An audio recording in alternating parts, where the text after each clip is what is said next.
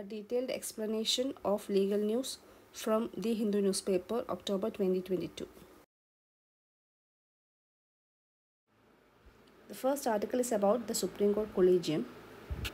In India, the judicial appointments are made through a collegium system, and this system was evolved through the judgments of the Supreme Court and not through any act of the Parliament or any of the provisions of the Constitution. The collegium system is a group which is headed by the Chief Justice of India and 4 other senior-most judges of the Supreme Court. Various appointments to the Supreme Court and High Courts are made through this collegium system. We know the collegium system was evolved through various judgments of the Supreme Court. Hence, we have to know before the collegium system what was prevailed in India for judicial appointments. The Constitution of India was adopted in the year 1950. From 1950 up to 1973, the Chief Justice of India was appointed by the President, and all the other judges of the Supreme Court was appointed by the President, but only with the recommendation of the Chief Justice and other judges. This way of appointment of the Chief Justice and other judges of the Supreme Court are mentioned in our Constitution. There was a convention which was followed where the senior-most judge of the Supreme Court is appointed as the Chief Justice of India. But this was changed in 1973 where N. Ray was appointed as the Chief Justice against the convention. Again in 1977, another Chief Justice was appointed who superseded his seniors, and hence there arises a fight between the government or the executive and the judiciary. And therefore in 1982, a petition was filed in the Supreme Court, and the case is known as S.P. Gupta case or the first judge's case.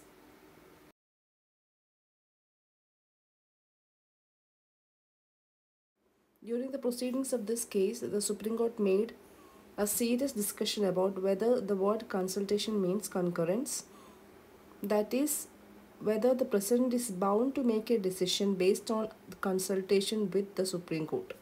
But the Supreme Court overruled this and said the President is not bound to make a decision based on consultation. Remember, the ruling in the first judge's case gave the government primacy over the judiciary for judicial appointments for a period of 12 years, that is up to 1993. In 1993, another petition was filed by the Supreme Court Advocates on Records Association, and this case was known as the second judge's case. In this case, the Supreme Court overruled its earlier decision in the first judge's case and said the word consultation means concurrence, that is, the President is bound to make decision only based on consultation with the Supreme Court or the Chief Justice of India. And the point to be noted is that this case, that is the second judge's case, paved the way for the birth of the collegium system in India. Hence, the collegium system started functioning with the Chief Justice of India and 2 other senior-most judges of the Supreme Court. But a difference in opinion arose in 1998 with a special reference from the President to the Supreme Court with regard to the word consultation.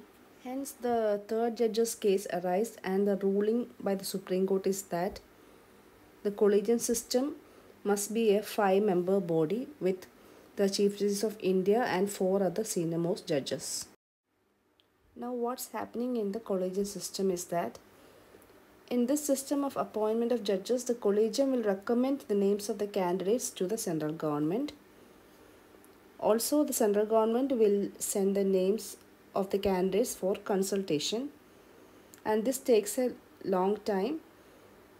And if the collegium resends the same name again, then the government has to give its consent to the names. Hence, difference in opinion arises between the collegium system and the government, and the Therefore, the system faced a lot of criticism due to lack of its transparency and accountability.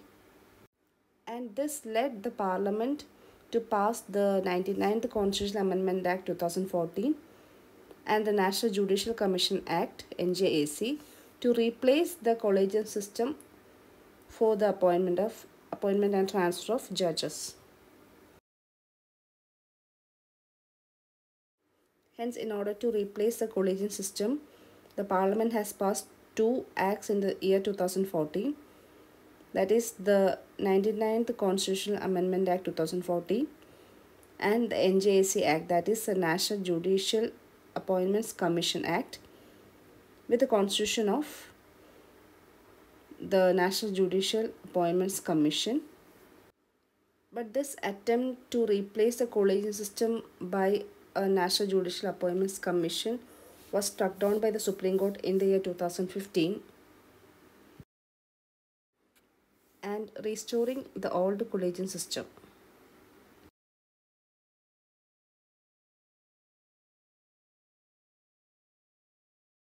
Coming to the next news article, an article about the Delhi High Court's ruling as to the obligation of the Food Safety and Standards Authority of India.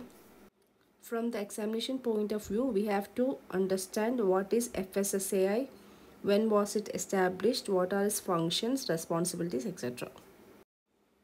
The Food Safety and Standards Authority of India is an autonomous body, that is an independent body which was established in the year 2008 under the Food Safety and Standards Act 2006. As the authority was established under the Food Safety and Standards Act, it was considered a statutory body and an autonomous or independent body which is working under the Ministry of Health and Family Welfare. Now let's have a look into the powers and responsibilities of FSSAI. FSSAI is the prime authority which is responsible for promoting and protecting the public health through regulating and supervising food safety.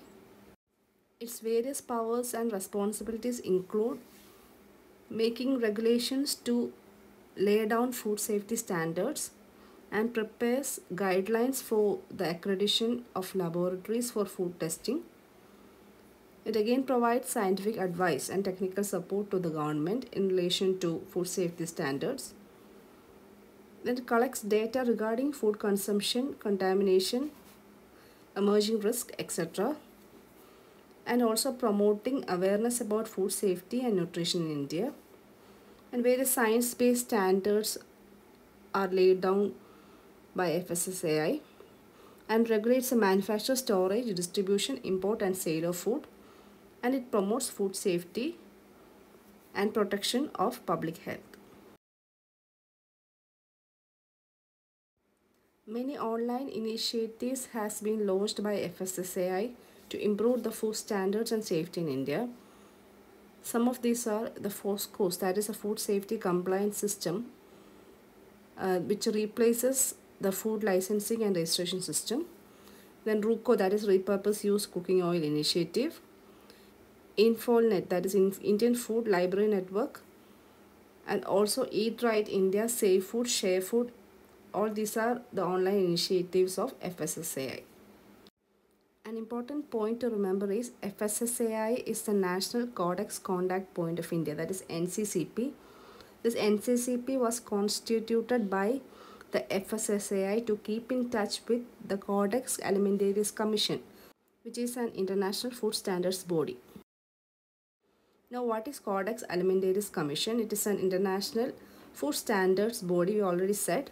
It was established jointly by the FAO, that is Food and Agriculture Organization, and World Health Organization, WHO, in 1963, and its objective is for protecting consumers' health and ensuring fair practices in food trade all over the world.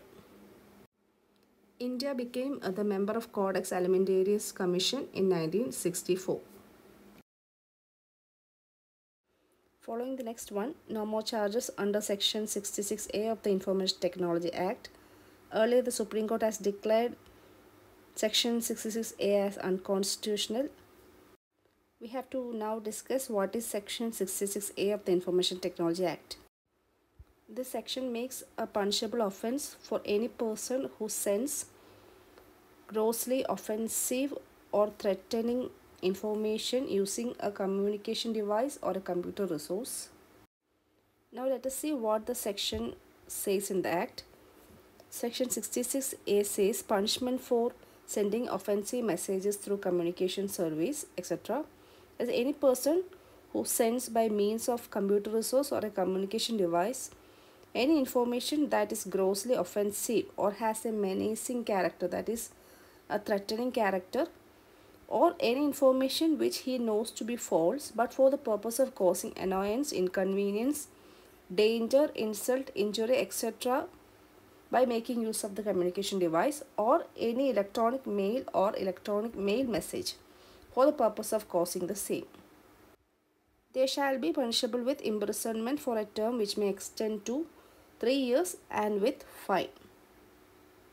The terms used in this section was gravely misused and many people were caught for online speech. Various writ petitions were filed before the Supreme Court regarding this section. One of the important cases is Raya Shingal versus Union of India in 2015 case. Taking into consideration all the petitions, the Supreme Court in this case struck down the section as unconstitutional.